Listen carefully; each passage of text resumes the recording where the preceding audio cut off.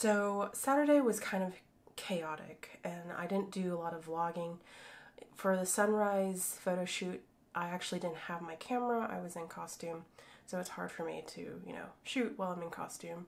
And then later on, I actually had to take a nap because I was so just exhausted by everything, and we had some stress about what we were going to do, how to get out of Norway, because we got more notices that, the borders were closing, and the resort said that they were actually going to close Sunday morning, and so we were all stressed out about getting flights and stuff like that. So because Scandinavian Airlines canceled a portion of our flight, and I had to figure out what to do with that, and so it was just kind of craziness. So I didn't really have, my plan for vlogging was kind of random.